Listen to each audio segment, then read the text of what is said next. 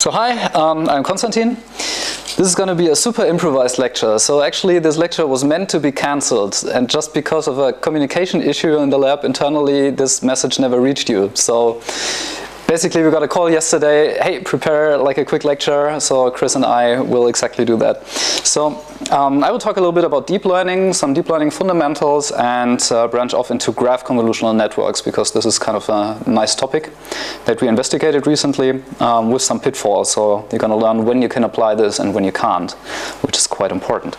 So first, some basics about deep learning. Now, since you're bioinformaticians, I assume not that many people did actually do something with 2D conv nets or deep learning in general. Can I have a show of hands who did something with 2D convolutional neural networks? Okay, 2 guys, so it makes sense to go into a bit more depth here. So this is basically a classical traditional CNN. This is kind of the first very popular incarnation of CNNs. This was usually done on image data, or well, basically data on a grid. This is one of the preconditions for convolutional neural networks. And basically what we did was we just used convolutional filters to create feature maps. And we did this in an iterative process. So we're compressing these feature maps down, making them a little bit smaller, then using another set of convolutions to create even more feature maps, making them even smaller, and so on and so on. And at some point we go into a fully connected layer and, well, do a classification or whatever we are going to do here with that system. Now, it's important to understand how these convolution kernels actually work. So this looks a bit complicated, but I'm going to walk you through this. So this here is the input of our layer. This input has 3 feature channels. So this is it's a tensor of 7 times 7 times 3. 3 is the depth dimension. So for example, for images, you could imagine these are the R and G and B channels. Okay, so this is one way to look at it, and these would be kind of pixel values for each of these color channels. This is one way to look at it. Now what we do with a convolution filter is, first we have to decide what kind of size does it have. In this case it's a 3 by 3 filter. And the depth dimension is implicitly given because it's always the same as the input. Such a convolution filter always runs through the full depth of our input that we have. Then on each position here we have a weight. These are the trainable parameters for this convolution kernel. And we move this convolution kernel across the full input image. Basically all possible positions. And we multiply with these weights and sum up, and this is what's going to come out in the output feature map. Now the important part here with this convolution filter is these weights are always going to be the same no matter where I place this on my input. And this is important because this means it's translation invariant. This is usually what we want. For example, if you're feeding in an image of some animals, you're trying to detect a cat, then the system shouldn't only detect the cat when it's in a certain position in the image, it should detect the cat no matter where it is in the image. This is exactly what these convolution filters do. Yes? But that means that our kernel size needs to be big enough to encompass completely or entirely the thing that we're trying to find? Not necessarily, because it's not the, it's like, this is the point of deep learning, that you stack multiple layers. So what you get in the end is a certain receptive field, what we call it. And this is kind of a combination of the filter sizes that you use throughout the full network. So you might use a combination of filters with size 3 by 3. And this is enough to actually get to a receptive field, like the total field that these kernels see of, depending on the layers, could be 20 by 20 or even more, much more, or even the full input. That's just the effect of stacking multiples of those. Because in the end you get some output feature map. In this case it's 3 by 3, it could be larger. Then you're applying another set of kernels on this one here again. And what it does is basically, you could imagine in the first layer it only detects very simple geometric details like border lines where there's a large skip in color or brightness value, for example. So it only detects that in the first layer. And then in the next layer it's going to do some more abstraction. It's combining, well, I saw a line like this somewhere and I saw another line like that, and then the second layer of the CNN detects these combinations. So the information that these filters detect gets more and more abstract the further you go down. This is the idea behind it. This is the core concept even of deep learning. Was that understandable? Yeah. Well, then the next question would be, so then if you kind of train it to see straight lines or very basic features that it then later abstracts to bigger concepts like cats, dogs, or whatever. Mm-hmm. How does it handle different zooms of things? Because because a straight line, if a cat fits into an entire 3 by 3 box in one, and another you know, it's just like the very edge of the face, how would it be able to see both at the same time with the same filters or the same kernels? If the capacity of the network is high enough, it would simply learn to do that. It would combine simple features and one for an entire cat within the box. Yeah, entire cat. This would be the very last thing in the layers. Okay, so the last layer would basically make this decision: is there a cat or is there no cat? And everything else before that is, well, less abstracted information. Yeah, but what if you have a cat that's so small in your picture that it fits within an entire kernel? That could become difficult, depends. Some networks might be able to pick something up there, but yeah, like massive differences in scale would be kind of difficult to detect, depending on the architecture, how deep it is, how much capacity it has. Yeah, that's true.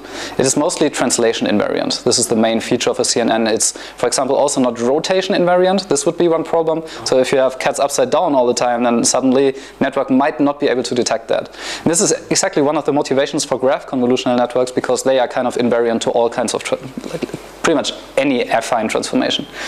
Isn't that also sometimes not good because the spatial information is important? Like if the eyes were down here and the mouth is up there, it's not human anymore, it's an alien? Exactly, yes. And it would not be able to detect that if it's only trained with like the right alignment. So yeah, that's an issue. Is there something that is able to take in spatial positions, or? In which way? What do you mean? Is there like a type of CNN that is also able to take in where in the picture the thing occurred? Where it is, this is kind of the translation invariance. So that is already captured by the CNN. But if you want to have like the rotational invariance or something like that, I would use the data augmentation, I think. I would just take the rotated images and train on those as well. So basically just use more training data and cover pretty much every scenario that I want to cover. But the problem would also be that you pretty much have to, you know, turn by a degree. You can't just use, you know, 90, 90, 90. You have to actually, you know, most likely. Explosion of data. Yeah, that's true. Yeah, sometimes this is what we want because we don't have that much training data, and we're actually happy that we can use techniques like that. Sometimes it's so large that it will actually be cumbersome. True, depends on the scenario. Yeah. Hello. So what we see here is we have actually two of those filters. So this is filter 1 with the weights for each filter channel, and this is filter 2. And basically the amount of convolution filters that I define at this layer define the number of feature channels that I get out, because this is the result from this kernel here, and that is the result from this one here. And these are basically independent. They could compute different things. And this is also what I use, so I can basically in one layer say I want to have 64 of those kernels, and they will learn to do slightly different things. Some might see lines, some might see certain points or whatever, like basic features, and then it gets abstracted more and more later down the line. So in terms of sizes, there's a nice little formula that you can use. So if you have some input size, some input dimensionality, and you want to have some specific output size, you can set these kernel parameters. And I completely forgot about padding and stride. This is important, so let me go back to that. So one thing I talked about was you need to define the size of the kernel. That's maybe the most essential property. What you also need to define is the padding. Padding means how many layers of zeros you lay around the input that you have. And you're doing this to basically have the option to place a kernel here in the corner to incorporate only these edge values. Okay? If you wouldn't do any padding, you would have to place it like a 3x3 kernel. You have to place it here. There's another way to put it further to the left. Okay? And this is simply to incorporate more edge information. So this is the padding, and the other parameter we need to define is the stride. And the stride means how many positions we skip. Often the stride is just 1, that means we're taking every possible position where we can place the kernel, but the stride could also be 2, for example, so I'm just positioning it at every second pixel. Okay? When would you do this? Because then we really miss out, actually. Well, it depends. You're not really missing out. If you set the parameters correctly, let's say 3x3, if you do a stride of 2, then you would not miss out completely any value. Yeah? But you're not covering them in the way you could. Well, the reason for that is simply you want to enforce certain output sizes. That's the point, because you control how big your output feature map is with the stride parameter. Basically, a stride by 2 means you basically half it. Right? So, and sometimes this is what we want. I mean, if you recall in these early CNNs here, this is actually part of the process where you scale them down, you create more and more feature maps, but all the feature maps are going to shrink, usually by a factor of 2. This is not necessarily what we do anymore in deep learning. Oftentimes, especially now in biological applications, we want to conserve the input size. For example, I'm not sure who was in Proto Prediction 1 in the summer. I gave a talk about contact prediction there. And there actually the input and the output dimensionality is exactly the same. So we have an L by L input and we want to create an L by L output. So there's no reason to actually scale it down. So we want to conserve the size, and as you can see, there are some parameter combinations for this, for which this works. So for example, kernel size 5 by 5, then you need a padding of 2 and a stride by 1, and if you plug it in there, you see the output size is actually the same as the input size. So this is a very popular choice of kernel parameters here. Now, the issue with these convolution kernels is they are always rectangular, and we expect that the data they operate on are on a grid. So they have a certain topology. We are using that feature. So that's kind of a problem, and we'll see in graph convolutions how we can generalize this concept to basically arbitrary topologies. So how do you actually build a deep learning system then? So as I said, we're not only having one layer of convolutions, we're usually stacking multiples. And this is not just a convolution operation, but rather a block like this. So we have the convolution kernel, just like I explained. Then we usually have a batch normalization layer. This is mostly for numerical stability and for the gradient backpropagation in deep architectures. And of course, we have some nonlinear activation function, otherwise where would be the point? In this example, it's prelude, could be anything else, could be relu, sigmoid, 10H, whatever there is. What you do then, you stack many of those. So this is one example architecture I used for contact prediction.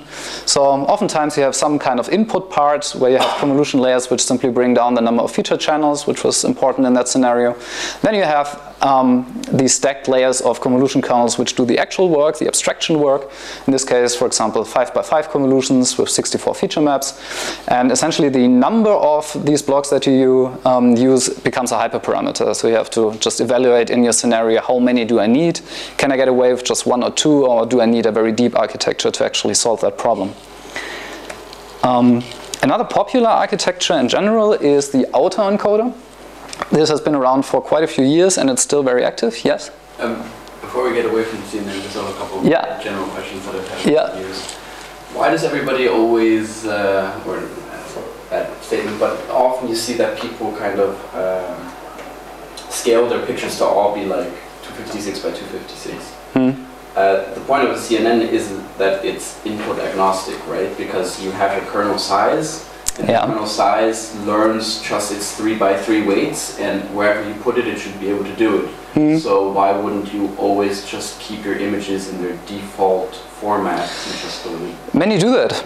I mean, if you do like something where the output is actually equal to the input size, then it doesn't really matter. You can use the same network, the same kernels on different image sizes. And many people do that.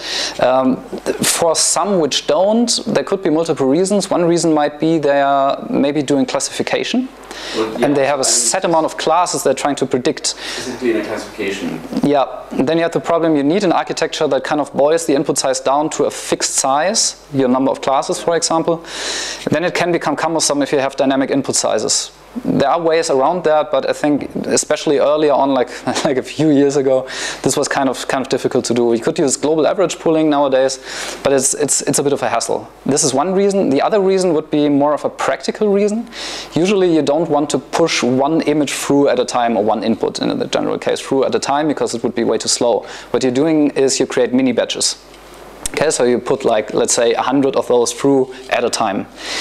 And there it also would be cumbersome if you have different input sizes. You would either have to use some kind of padding and basically blow every image up to the largest one you have in your batch, or something else, or you would actually need to go back to just pushing one through, but this is not a good idea in terms of speed, and sometimes also not in terms of stability. So that might be one reason. So what's the recommended way to do it? Like the way I did it was I picked a value 724 by 724 or something like that. That was more in the middle of the range of images that I was receiving. I basically padded all of them to squares with white spaces on left, right, top, bottom to kind of center the image, and then just scaled it either up or down to the Yeah, you can do that. When you're working with images, this is kind of natural because scaling doesn't get rid of too much information, but it depends on what you have. If you have like a contact map or a distance map in a bioinformatics scenario, you don't want to do any scaling. Right. So it was like images with chemical formulas. what that kind of gets into the thing then, what I was asking before is if you scale too much or too little, you won't be able to recognize, or the kernels wouldn't be able to learn something that works for all images because some will be so small, some will be so big. Did you have some extreme cases where you had scenarios like that, where you really blew something up because of the scaling that you did? Kind of. I mean, the zooms were also different in some of the images that I received, which made it a little bit weird. Like, some of them were standardized. So I had like a data set like 5,600 images that were standardized at the same zoom, kind of, but of different images, just because some chemical formulas are huge and some are smaller. Yeah. And so there I have the problem that I'm going to automatically blow them up or make them smaller. Because you have this huge formula that's like 1,500 pixels by 1,500 structure, and that you want to get down to 724 by 724, so that makes it really small. And you have some very, very small ones that are only 200 by 200 pixels, and that you blow up. Yeah, especially blowing up would be the bigger problem, I guess, right? Yeah, and then I got some other hand-drawn structures that were then super zoomed in and some super zoomed out, so it was literally a little bit of everything. Yeah. So I don't know, what do you think would work well there? Or? If the scaling is too extreme, I don't think it would work well. So there it's more important to keep the scaling constant and try to find a way around the varying image sizes? Yeah, I would rather do it like that. I mean, well, the original files in your case kind of at the same scaling, and you just blew it up because of the size you wanted to have for the input. Yeah. So I would rather have a system where you do not do any scaling actually as a pre-processing step and just train on the originals basically and deal with the dynamic sizes in some way. I think this would be better. So many questions in this scenario. Yeah. We can talk about it later. Yeah, we can talk about that. Sure. Yes. To that slide, like at the right side, the one-by-one convolutional layer, like what's the purpose of that? Because I imagine it is like you have like one number and like you like can't really learn anything because you're only looking at like 1 pixel. You're looking at 1 pixel, but you're also looking at the full depth. So if you have an input with, let's say, L times L and 512 feature channels, then it's just a one-by-one convolution in the width and height dimension, but you're looking at the full 512 values in the depth dimension. And you have parameters for all of those. So basically, what these are meant for are mostly feature compression layers. So the deal here with these contact predictions is that the input has lots of feature channels, and this becomes a burden for the memory. So what I do there is simply I'm scaling down the number of feature channels, and I'm doing this parameterized in that way with these convolutions. It's just one by one, essentially like a linear combination of all these features in the depth dimension, and I just push them into a smaller number. That's what I do. I simply compress it down. And kind of the same thing here. So this is just the output layer basically. I'm just going to one channel here for binary contacts, for example. So it's the last layer. That's the last one, yeah. It goes from top to bottom, yeah. Yeah. Other questions regarding that? Okay. So to autoencoders. Autoencoders are quite a popular concept in deep learning. They've been around for multiple years. I think they were kind of one of the first deep architectures, and they're still used nowadays, which is pretty cool.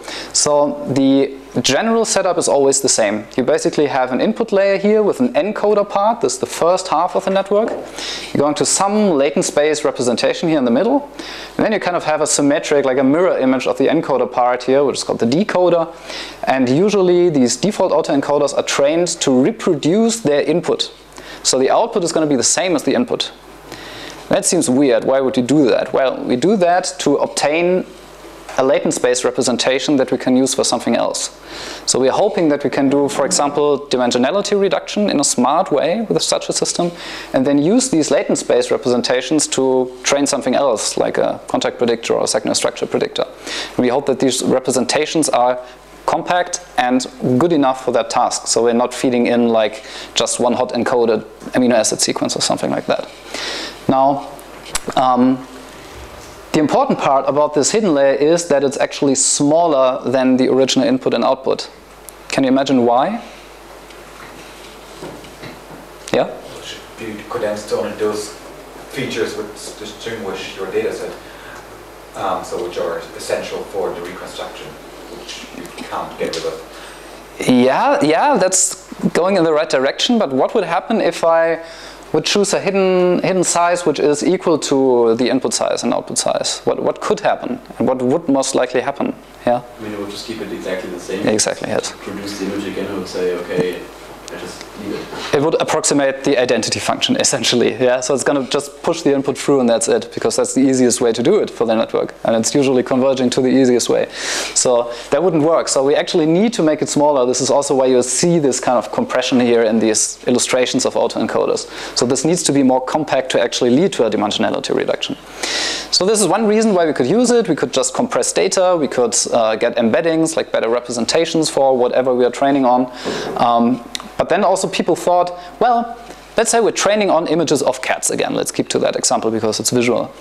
And I'm obtaining some hidden space representations of these cat images. Now, wouldn't it be possible to kind of throw away the encoder after the training and sample something from the space and generate a random image of a cat? So people tried that and it didn't work at all. The problem is it didn't work because we have no idea of this latent space structure. We have no idea how to actually sample from that. Well, then came smart people and invented what is the variational autoencoder. Actually, the mathematical foundations are quite different from the general autoencoder, but the abstract idea is still the same. So we're training this thing. The only thing that is different here, from the high-level perspective at least, is that we enforce a structure on this latent space. We actually force the network to model a probability distribution, or let's say a distribution in general. When we have a distribution with like mean and standard deviation or something, then we can actually sample from that in a good way. And now we can suddenly generate something. So we train this thing, we throw away the encoder, and then we sample from that distribution and actually generate new images out of that. That's pretty cool. So this is one of the early generative models before generative adversarial networks and other more sophisticated techniques came up. Images were usually a bit blurry when you used that, but it was pretty cool. It was kind of the first scenario like that. Then there's another variant, the denoising autoencoder, which is kind of the same as the default one, only that we add noise in the encoder part. Any idea why we would do that? Why should we add noise?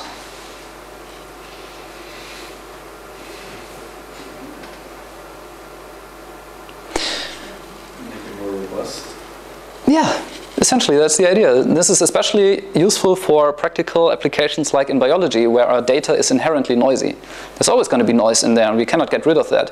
But we want to make sure that the network doesn't zoom in on that noise. It shouldn't learn the noise.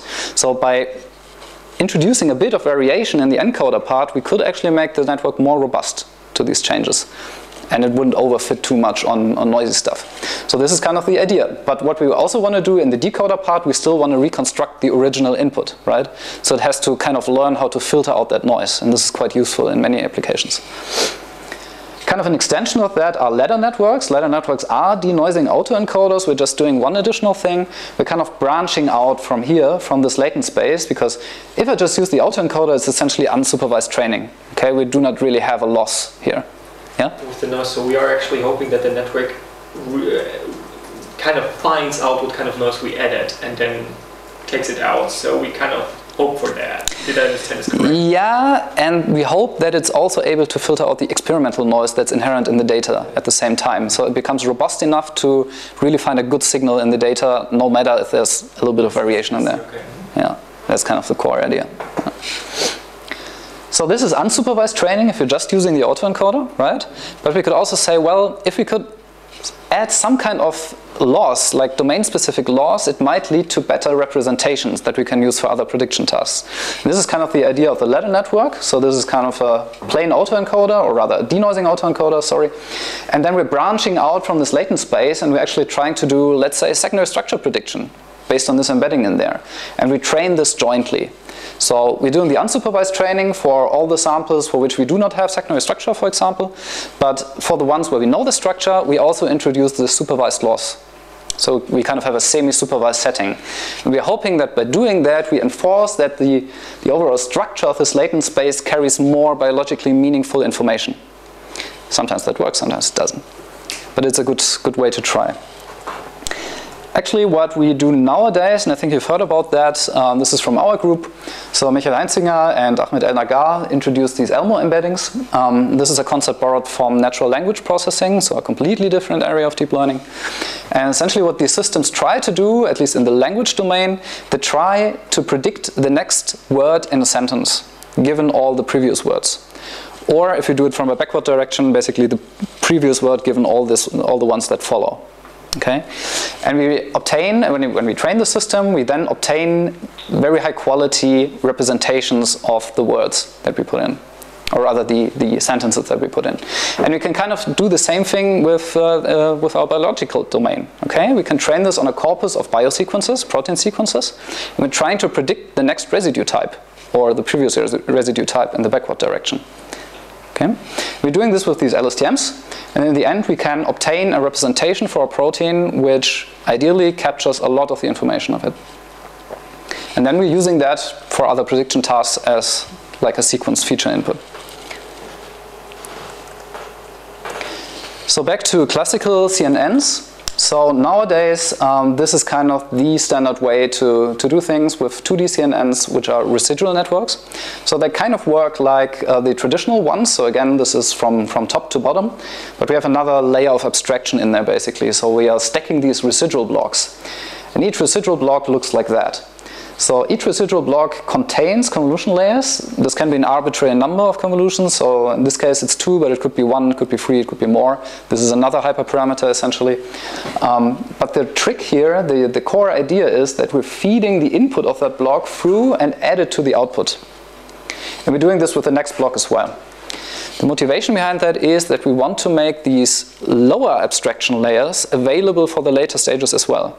Otherwise we would just abstract and abstract and abstract, and in the end we only have the abstracted information. And now through these shortcuts here, we are also giving the network the ability to look at the less abstracted stuff at the same time. We're adding this up all the way, all these residual blocks, and this is much more powerful than just using a straight linear way of setting up these blocks. So this is basically what all people do now. So when someone does something with 2D convolutions, they're usually using residual networks because it's always better than not using them. So this is kind of the gold standard right now. Yes? And this add, is this really just an add, or do they do some LSTM-like tricks where they weight this stuff? It is actually just adding them up. Yeah, you add the two tensors, which also has the benefit that you're not changing the size. It's going to stay the same. Because otherwise, this is actually a technique from another kind of network. Briefly, there were dense networks, which were kind of a rivaling technology to residual networks. In this case, you didn't add, but you concatenated. So you had a tensor of double the size in the end. This was problematic because then your tensors grow all the time. They get larger and larger, and then you have to restrict the number of feature channels so it actually fits into memory and becomes a bit of a hassle.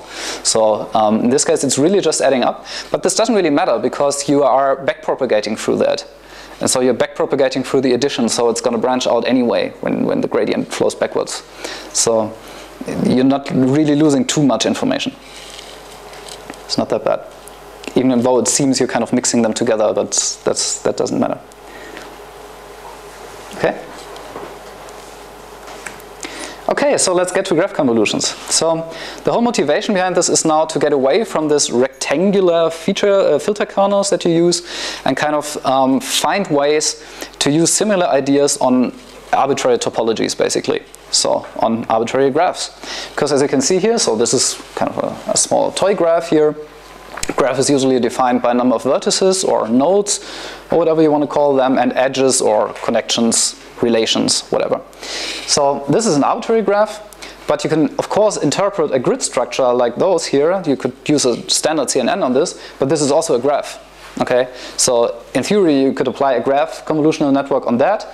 Actually you would need to include the diagonals as well to really get a rectangular area, but it maps to that. So this also shows immediately that graph convolutions are a generalization of the normal convolutions.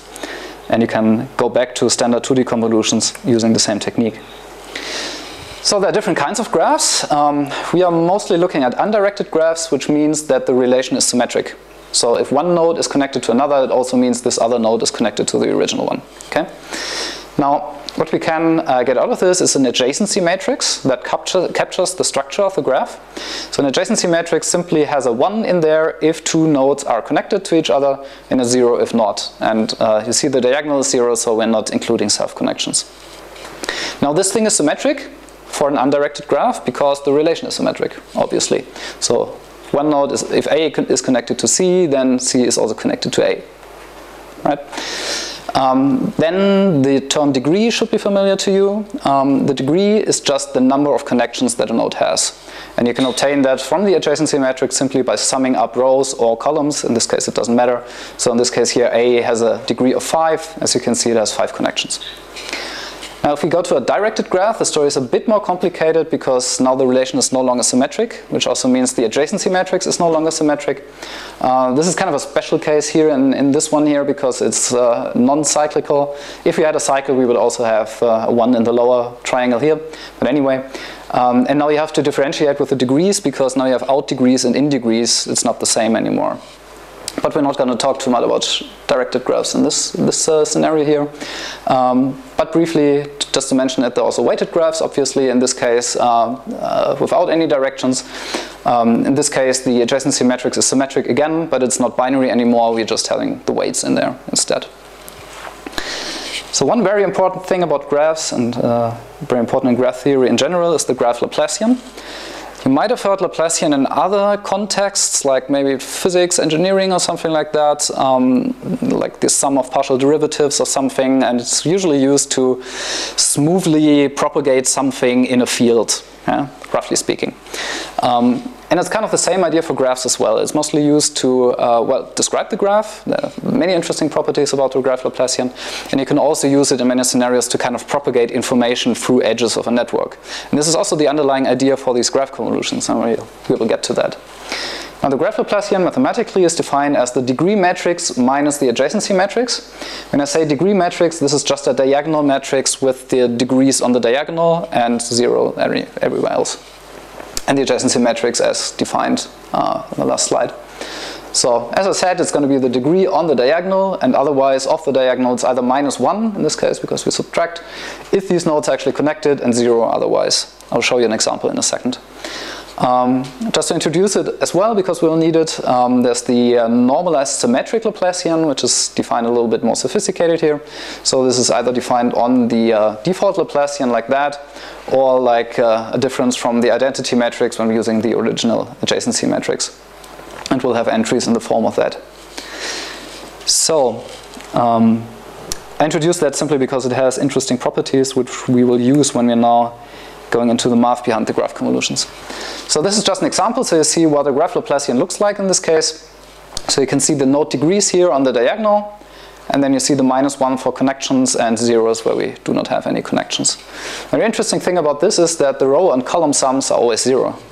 Makes sense, right? There are other interesting properties, like the eigenvalues are all positive. That's also one thing. This is also quite important. So now we're getting into some math. So the whole motivation behind this part is really to get to a nice and easy formulation that we can actually use in deep learning frameworks. Because now if you're going into eigendecomposition and stuff like that, this is something you don't want to do when you're training a big neural network.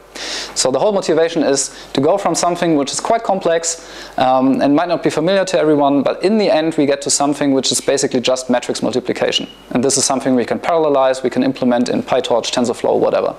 So bear with me, it's a couple of slides with a bit of math. So it's everything about spectral graph convolution. Spectral graph convolution is defined like that. So this is the convolution operation, and this is how it is defined. So we're having some function parameterized by theta, and this is all based here on the eigenvalue decomposition. You might remember that from linear algebra at some point. We do not really care too much about that formulation. What is important is this here is a function of the eigenvalues. Problem is these eigenvalue decompositions are very computationally expensive when we have very large graphs, and we might have very large graphs with like tens of thousands of nodes and even more connections with high node degrees. So we don't want to compute that really. So we're going to an approximation pretty much immediately. So in this paper, you can look up the details. was introduced that you can approach this function by using Chebyshev polynomials. So this is roughly a sum of these polynomials here. It doesn't really matter how they are defined because, as you will see in a second, we will use a neat trick and basically eliminate most of them, but they are defined recursively. So basically Tn is something like something times Tn minus 1 plus something times Tn minus 2, something like that. And then you have some initial conditions. So T0 is always going to be 1, no matter the input, and T1 is always going to be the input that you put in. And this is actually the only thing we need, as you will see in a second. So if we put this into our signal convolution formula, we get something like that, which looks quite complicated. And this is actually now modeling the neighborhood of the nodes. So it's the kth degree neighborhood that we're looking at. And now to simplify things in a form that we can actually use it in a deep learning framework, we simply set this big K to 1. Just plain out 1. We're only caring about the 1 degree neighborhood. And then the whole thing simplifies quite significantly. So when we set K to 1, we only have two things in our sum because we're only going through 0 and 1 as indices. And because of the properties of these Chebyshev polynomials, we get to a formulation like that, which is already much more handleable. We also make the assumption that the maximum eigenvalue is roughly 2. This is just a scaling operation. Don't care too much about that. The neural network parameters adapt for that.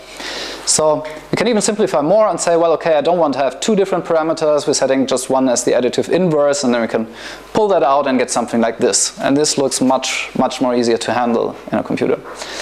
Now, this is slightly numerically unstable. This is simply the reason for this last transformation that we do here. But this makes it even a bit more approachable here. So again, A is just this A here is just the adjacency matrix plus the identity matrix. And then we have this modified degree matrix, which simply sums up over this modified adjacency matrix. So you compute that matrix, and then that's it. Then you have your parameter and your original input, and this is how you compute it. Now, in actual neural network terms, it would look like that. So if we generalize this to an input with an arbitrary number of feature channels, so we have n nodes in our graph with C associated features, some node properties. So C are the input channels in deep learning terminology. And we want to have F feature maps in the output of that. Then we're having a computation like that. So our Z, before we go into the nonlinearity, for example, is computed with this big matrix, and we can pre-compute that, okay? Because this depends just on the graph structure, so all we do is once we pre-compute this matrix, and all we have to do is now we multiply this matrix with our input features and our weight matrix, which are of convenient sizes here, and we get our output out. That's it. So a lot of math and a lot of simplification to get to this. So if we phrase it even in more deep learning familiar terms, if we have some activations, some hidden states in layer L, and we want to know how do we get to layer L plus 1, kind of the same thing as you would do with just normal neural networks. Well, the same thing. You compute this matrix, or you rather pre-compute this matrix, apply it to your previous layer activations, multiply with your weight matrix, apply some nonlinearity, sigmoid, ReLU, whatever, and you get your next node representation out. That's it. So this is pretty cool. So in PyTorch, or maybe even TensorFlow, I'm not familiar with that, you would actually write something like this. This is all. So in a normal neural network, you would maybe have a conv2D here, and in this case it's just a GCN layer, and there are actually implementations for graph convolutions in most of the big frameworks, as far as I know. So it really just looks like that. You have your node features, you have an adjacency matrix, this is what you throw in, and you get your next hidden representation out. That's it. Now the point is, these graph convolution layers, the way we define it, or the way we simplify it, only look at the first degree neighborhood, so only at the direct neighbors of nodes. But the cool property is, just in the same way, kind of, yeah, it's analogous to the normal CNNs. If you stack multiple of those layers, you kind of get a bigger receptive field. It's the same here. So if you're using 2 of those layers, then you're basically, in total, looking at the third degree neighborhood. So incorporating 3 edges from each node. So that's kind of handy. The more you use, the deeper you go in your network. So how to actually apply that now in biology? What can we do with this? So the first thing I thought about was, or I really jumped on that because I was doing contact prediction earlier. And I thought, okay, contact maps are essentially adjacency matrices. So if we interpret a protein like a graph, and we say nodes, like residues, are connected when they are in close proximity, then this is exactly the adjacency matrix. Well, with the difference that in the contact map we had these self connections, so the diagonal, but this is the only minor difference, okay? Otherwise, this is an adjacency matrix. And the distance map here, which carries more information, obviously, is even better. And this is kind of a representation of a weighted graph, right? So it's not binary, we have now weighted connections, but it still maps very well to this. So I thought, okay, maybe we can use some kind of sequence features, could be just amino acid sequence, one hot encoded, could be something like Elmo embeddings, and then together with this adjacency matrix we could easily predict something like function of proteins, right? Sounds great. There's even a paper that tries to do exactly that. This is not peer-reviewed, it's a bioRxiv preprint from this year, but they're following exactly that idea. So this is the graph convolution part here. And as input they use feature representations which are kind of like Elmo embeddings. It's kind of the same thing. So this is what we would do externally beforehand as a pre-processing thing, but they're using the same idea. They have stacked LSTMs, they predict the next residue, they get some representation out, so this is what their sequence input is. And then they're using contact maps as the adjacency matrix. Throw that in, do 3 layers of GCN, go into some fully connected layers, and then classification with Go terms in this example. So it sounds great, and I really thought, okay, this is an approach, I need to try that. This was actually the original motivation for the full lecture for today. It's actually getting a bit longer than I thought, so it's almost a full lecture. But this approach actually does not work, not at all. It doesn't work. The problem is, you didn't pay attention when we did the math part, right? No, I don't blame you. I actually discovered this much later on in a review paper that talked about that. And here it says, well, in all of these spectral approaches, the problem is the learned filters depend on the Laplacian eigenbasis, which depends on the graph structure. That means you have this whole formulation depends on a fixed graph structure. You cannot say you throw in proteins like graphs, like different graphs all the time, because it's not going to learn anything reasonable. Okay? You can only use these systems on one big static graph. This is what you can do, but you cannot train on proteins like that. This is maybe also the reason why this hasn't been published yet, because it will not get through peer review. And this was kind of the big issue, because I trusted that a little bit too much and thought it would be a viable approach, and it's not. That doesn't mean that you cannot use it at all in bioinformatics. It's just you have to use it carefully. So this is one example from another paper. It's also just a preprint, sadly, but this one uses it correctly. Okay, so they are doing many things. They're also including relation networks. I'm not going to go into detail of that. The important part is what they use for these graph convolutions is a big protein-protein interaction network. And this is one network, and it stays the same no matter what the other inputs are. Okay, it's one static network, which also means you can compute this kind of Laplacian term. You pre-compute that matrix and you're done, and you use it for this fixed graph, and that works. But you cannot use it for multiple graphs in the system. You cannot train on different graphs. So this is something that you need to keep in mind. For that you would need other approaches. There are other ways to do graph convolutions, but at least the spectral approaches do not work for that. So yeah, I think for PPI it's pretty interesting. For other prediction scenarios it's not. So yes? So when you say the graph needs to stay the same, does that mean nodes and connections and edges and everything? Yes, that needs to be static. So what does it predict in the end? What you can do is, and what most people do is, kind of semi-supervised training. So you're having a graph. I don't think they use it that way. There are multiple ways to do it. But the standard way, which was also the motivation for the original machine learning paper, was to train on a graph with partial annotations. So you have node features for some nodes, but not for all. And what you're basically trying to do is to predict the features, the node features for the missing nodes, for which you don't have this. And you kind of do this by propagating the information from the nodes where you have information through this network, through these graph convolution layers. This is what they do. And then you can infer with the right weights, this way you train it, what kind of features do these other nodes have, for which I do not have the annotation. That's the idea. I'll talk about data visualization and presentation, and this has to do at times with, well, it has mostly to do with the fact, especially the first couple slides, that when people come and present at lab meetings, for our lab meetings, I am a very visual person, which is sort of like represented by this as well. If I think about how I present myself, I like to do it with a combination of images and data, so I'm a little bit all over the place. And if I see how other people approach this during lab meetings, which are maybe more oriented towards the science, I don't know, then they, in my opinion, sometimes start to forget about what makes sense visually. And actually, visual science is a science. Design is not an opinion. as some people might tell you. But if you want to know more about that, then you should study it. Okay, let's start with an example. If you have a table of profits for the year 2019, this tells you something, but you might sort of like not be super keen on reading this, and this might give you maybe a more interesting approach towards your problem. And this is yet another representation of the same data in a different way. Yet, if I were to ask you which one would you go for if you had to put them in a slide, what would you choose? So let's go for table. Who would choose the table? Show of hands. Who would choose the pie chart? Who would choose the... So you see that there's no... This is empirical science. So you all sort of like chose that one, which is a little bit cheating, because obviously pie charts are great to represent data which amounts to 100, because you can represent proportions better.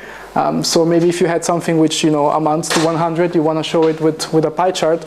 But in general, I would highly suggest everyone to never use pie charts, because human brains are just wired in a way which does not allow us to distinguish between angles. So you do know that maybe these are, it's few enough data so that you can visually see that this is bigger than this one, but at a certain distance and with enough different classes, you would actually never be able to tell which class is bigger and which class is smaller. So just don't use pie charts. They're bad. Bad invention, and even worse if they're in 3D, but I'm gonna get there. So these are the same graph. Can someone tell me what they see? Anyone? Sort of like interpret the difference between the two graphs. Go ahead. Well, they suggest that the data is based in different categories. For example, what you had a month, but as a month of the same thing, I would use the right one because I don't want to convey any difference between the month per se. That's exactly right. So previously when I gave this, could you turn off the lights? Just the front ones, it's just the top one, I think. Yeah, okay. So whenever you have color in graph, the immediate association of the human brain is that there is some meaning to it. So why would you put color if there's no meaning behind it? Just avoid putting colors if you don't have a specific reason as to why you're going to put the color. And now, does someone have an interpretation for these two figures? Anyone? Fast, quickly? Yes? We have the problem that it looks the same, but the y-axis is still different. That's a very good observation. That's exactly correct. So it depends. This might actually not be wrong. This might not be something that was done on purpose. So you might want to show that the distribution is identical between the 2 years, but you might want to add a note that there's a 10% loss between between year 1 and year 2. And this is important because when you start reading papers or scientific anything or presentations, people voluntarily or involuntarily are going to make these mistakes. And sometimes you could also see, I mean, in this case, it's great because maybe the thing that you're interested in is really just the distribution, right?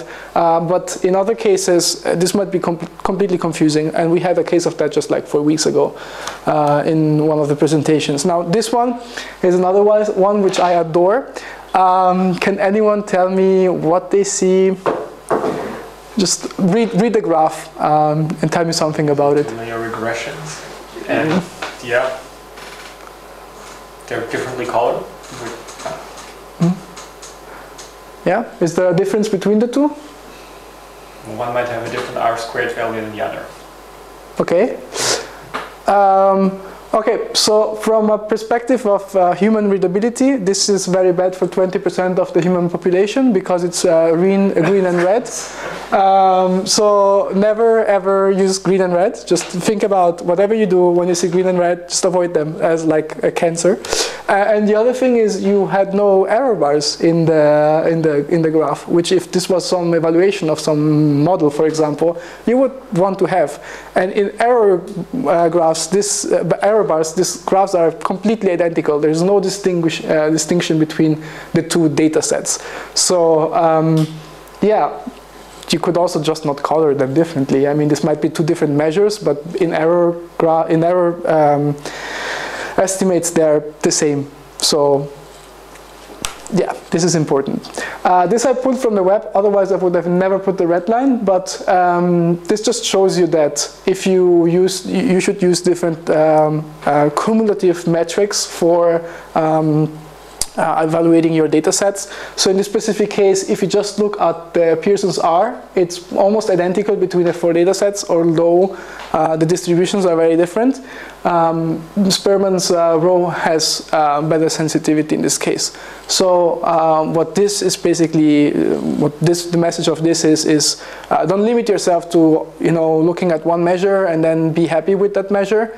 If that measure correlates with your theory and your hypothesis, because it could just be that the measure is not really capturing something in the data which you are not understanding, especially in research. Okay, so I actually went through this very quickly, way quicker than before. Are there any questions about any of this up until now? It's just like basically things that I've seen done over and over again. Could you explain the one with the standard errors again? I didn't. Why are they the same data? Because the standard errors overlap. Yes. So there is a case where you can draw one line through both data sets. Well, I mean the line which you see is a tendency line, and the tendency line is built on the measurement. The tendency line does not account for the standard error. So if you were to draw the tendency line with the standard error, the line on the graph would occupy more space. It would be like a support vector machine and a support vector. So you would have like blue 1 and then blue 2 and blue 3. And so the tendency line would actually be the entire line segment. I mean, it's more like an area. So if the 2 areas intersect for the entirety of, their, whatever, data collection thingy, then it's basically the same thing. So that's why we have this error estimates. I mean, it's tempting to think as a human that they are different, and even if they overlap, but they don't overlap one-to-one, they're still different, but they're not. That's why we have this error estimate. Yeah. Anything else? Nope. Okay, so okay, I might go a little bit more into details of colors here. So I was working with this guy in Singapore who's now sitting in Shenzhen, between Shenzhen and Singapore actually. And he co-authored a new experimental technique which does the meltome of cells. So he basically gets out the melting curve behavior of proteins in cell lines, which is kind of cool because they you can do that as a protein level, versus if you do expression data, it's done at RNA level, right? I don't know how much you are into the experimental stuff, but that's a thing. Interestingly, the example that I have chosen here is green and red. And that has to do with the fact that the system that I developed infers color from the protein name and the experiment. So these are 2 different experiments, E1 and E2. And then there's uniprot accession identifiers for both of the proteins. So there's not really a way that I can change the color manually. And the reason why I colored them this way is because you might want to have multiple experiments for the same protein and still the color being slightly similar. And you want proteins to be different between different proteins. So different uniprot identifiers have clearly different colors. Another thing to notice here is this is a classic. It's a good example of why you want why you want to show different metrics and why you want to show different representation of the same data. This is exactly the same data, just in one form. We actually see temperature in Celsius. And then on the y-axis, you see how much of the protein is not denatured at that temperature. So at 38, which is physiological, you see most of the protein still being alive. And then while you traverse the temperature upwards, the proteins become denatured. I think maybe P82970 might be a heat shock protein because it survives pretty well different heats. But here you can already see the behavior of the 2 proteins is consistent within experiments and different between proteins. And this is also something that you see from the graph representation over there, where the graph representation is basically taking into account all of the 10 measurements that we have of temperature, and then it builds this graph based on repulsion or attraction of Euclidean distance between the vectors that are formed by the two proteins. So the two proteins which are in the same experiment, the two same proteins in the different experiments are going to have similar behaviors, so they're close in space, form a cluster, and then the two other ones are apart and also form a cluster. And just to give an example of this on the fly, which because we added more things, is, for example, this one. Okay, so basically it's the same thing that I just showed you, right? But here you can see there's no real difference between any of the curves in this specific selections. So between these proteins, why is that? Because the assumption is that proteins that are in contact when this experiment is laid out are gonna have a similar pattern in terms of their melting behavior. And this is consistent with what you can see here. Although there might be some exceptions for example, this curve or this curve. And it's, if you want to become more sensitive, what can you do? Well, you can use different metrics for the distance, for example, in the graph. And this would then throw out this yellowish protein over here, which is this one. And you might want to start studying that a little bit more. And it shows you that these are even more in contact because they form a closer cluster. So this is, just trying to give biologists help in terms of exploring the data that they're looking at from an unsupervised way. So we don't know if these proteins are actually in contact during the experiment, but this is what we hypothesize, right? But we also don't want to cheat, so we also show different types of metrics. And the reason, so when I was saying the hypothesis here is that proteins that melt at a similar rate are in contact, in spatial contact during the experiment, we actually have protein-protein interaction data. There are different databases for that. So what can we do? Well, we could show distances and protein-protein interaction data and try to see if they correlate well. And that's exactly what we do here. On the left part of the matrix, we have annotations from HIPPI, which is a protein-protein interaction network. It gives you a score from 0 to 1, 1 meaning highest probability of interaction, 0 meaning almost no probability. And then on the right side, we have the distances, the Euclidean distances calculated from this melting curves. And the idea here is that if the more the color gets darker, so the darker blue or the darker brown, the likelier it is that they interact. And there is some sort of a correlation for at least so like this dark color. And even here it gets lighter also over here. So there is some truth in the data, but definitely you cannot use it as a de novo prediction of protein-protein interactions, but you can use it to validate. So these are all visual aids that if I were just to present you with the numbers that you see in the right upper score, it would be hard to see the global picture of how that relates to the entire thing, right? So yeah, it's important to think and work on visualizations. The next one is CellMap. This is a paper, this is the first project that I ever worked on with the lab here. It's a paper that I'm revisiting right now for some venue. So Tatiana Goldberg, which was a PhD student in the lab a couple of years ago, she predicted all of the localizations for human. And she had a big text file where you would have the name of the protein and then just like the name of the localization where the protein is localized at.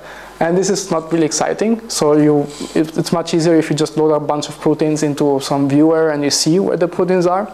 So we thought, okay, what can we do? And the idea is basically just visualize the proteins on the image of a cell, make it as customizable as possible, and also overlay edges between the proteins because it's interesting to gain some more biological understanding about what's going on. And specifically why we shifted to to, specifically we shifted to visualizing protein-protein interaction in the context of subcellular localization rather than visualizing subcellular localization in the context of protein-protein interaction, because we noticed that protein-protein interaction visualization is just pointless. And to give an example of that, let me show you. PEX19. So this is a protein which has 118 interaction partners in this hippie data source, which again is a data source for protein-protein interaction. And if I just show you this visualization, you gain 0 biological knowledge, absolutely none. This is the actual database website, and this is the actual search facility of the database. Versus if I give you something like what CellMap shows, it might not necessarily be much more clear in terms of the entire network, but at least you can see where things locate. So you know that this protein now interacts with things that are outside of the cell. It interacts with stuff that is in the nucleus. You can move it around. Now it's here, so I can see the network of this thing. If I start clicking on other things, I don't actually know, you can see that there might be some cascade effect. So if I interact, if these two proteins are part of a pathway and one of the two proteins gets knocked out, another protein might jump in its place. So there are all of these new biological insights that you might generate from looking at, an image like this overlaid with the different data. And obviously also here you kind of have to have facilities for people to visualize things more clearly. Why is there color? The color here again is dependent on the protein name. Sorry, in this case the color is dependent on the localization. So things that are localized in the same place have the same color. It also gives you a clue about where things are. For example, I know that this one being colored differently is probably on the membrane instead of being actually in the peroxisome. So yeah, this is basically just a bunch of visualization tools that I have developed, and they are fun, and they're not easy. So it's not easy to just come up with this visualization. You actually have to think what is the meaning behind this. The same way when you develop a machine learning algorithm, have to think, why am I developing this machine learning algorithm? Why am I choosing a neural network over a support vector machine, and does it make sense? Okay, last but not least is a story from friends. So this came from Chris Sander. Do you know Chris Sander? No? So Chris is a cool guy. So about 40 years ago, between 20 and 40 years ago, he formulated this idea, which never got into doing because of just mathematical limitations of models at the time, where Deborah jumped in, and she had the mathematical understanding because she studied math. And Thomas then implemented it in real life, and the story is basically called EV couplings. The idea behind EV couplings, do you guys know about the concept of couplings in structure determination in biology? To make a long story short, you know that amino acid sequences are these long chains. How can you compute structure from this amino acid chain if you just know the sequence itself? There are a lot of traditional approaches to this, and Chris, Debbie, Thomas came up with an idea where basically if you can just put constraints on certain positions, because you know that these positions are going to form a contact in three-dimensional space, then this is going to guide you towards building the entire 3D structure of the protein. And there are actually, there don't need to be too many of these constraints. It suffices to have a couple of them, and then the rest you can sort of like simulate with just normal simulations. So basically what EV couplings does, it takes a reference sequence, the sequence that you want to fold. It looks at all of neighboring sequences in different organisms or in the past, so the evolution of the sequence that you're looking at, and then it tries to compute what positions are conserved in the sequence, meaning that you might see many times that a certain amino acid changes this at the same time that another amino acid changes, and that means that those two positions are coupled together in evolution. So this allows you to put constraints on the sequence and then to fold it into 3D structures. How do we actually visualize that?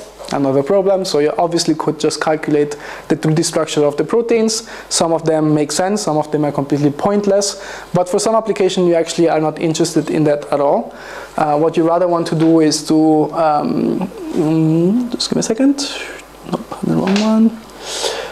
Is to look at the actual coupling scores. So you could just visualize them as numbers, saying like position something something is coupled with other position something something at a certain threshold, but this is hard to parse. So one of the visualizations that I came up with on the flight to Boston was just to visualize it like this. So you have these threads that go from, this is the amino acid sequence ordered by first to last letter in the sequence. And then you can just see these threads that go from one position to the other one. And this is interesting because what you're interested in mostly in these cases are these long range contacts. So you can definitely see that there's a portion of the sequence at the beginning and a portion towards the end that are highly connected. There's an entire section of these that are connected. So most likely this is going to fold together. And then you can start folding like this, and then you can start folding this other part down here, and then you can start folding something in the middle. And obviously between amino acids which are adjacent, there might be a high coupling score because they form helices or other local structures. So this is just one way of visualizing this. There are many other ways. For example, the contact map, which Konstantin talked about prior, for which we might have, let me see, this one. This is sort of like a many layer visualization of the contact map where, can I zoom in? Yeah. These are just basically these contacts at a certain threshold. So you say that if the coupling score is above a certain threshold, these are just imaginary numbers, in your head, then you say that this is going to be a contact in 3D space. And that's what you draw there. And then what you see in this specific representation is, okay, what is the sequence there? You see the sequence motif, which if you know multiple sequence alignment, it just tells you what letters are likely to appear in that specific region. And then you see this matrix with KREQ, KREQ, KREL, sorry. And these are the mutation possibilities. So what happens if I mutate the sequence from K to K, or R to K, or E to K, or Q to K, and so on. So these are the sort of like the four most likely changes on the L by L of the sequence. Yeah, so there's a bunch of these things. Another one is, for example, the alignment itself. So the alignment is just the sequence, the sequences, the neighboring sequences that I was telling you about in different organisms. So you could just visualize this as text, but it wouldn't really tell you much, right? So for example, what a colleague of mine did here is he colored the sequences based on biophysical properties. So I think this is charge, if I'm not mistaken. I'm not entirely sure, don't quote me on this one. So basically you can see that, for example, let's suppose that green is positively charged. There's a lot of positive charge there, a lot of positive charge there. Although they are conserved, they might not interact in 3D space because they're positively charged. So you can start to do all of these biological or biophysical intuitions just based on what you're seeing. So you're condensing a lot of data, and color in this case is relevant. Another way of seeing this is literally just not seeing the sequence at all and just seeing the colors, and then you can start thinking about what does this mean. And if you are trained enough, which I am not, but Chris is, he can actually start folding the sequence by just looking at these images, which is pretty impressive. Yeah, so that's basically it. I just wanted sort of like to give you an overview about visualization tools that at least I have been participating in or developed for biology in the last couple years. And I think this is exciting and sort of like undervalued field, because there's a lot of things that you can gain from visualizations.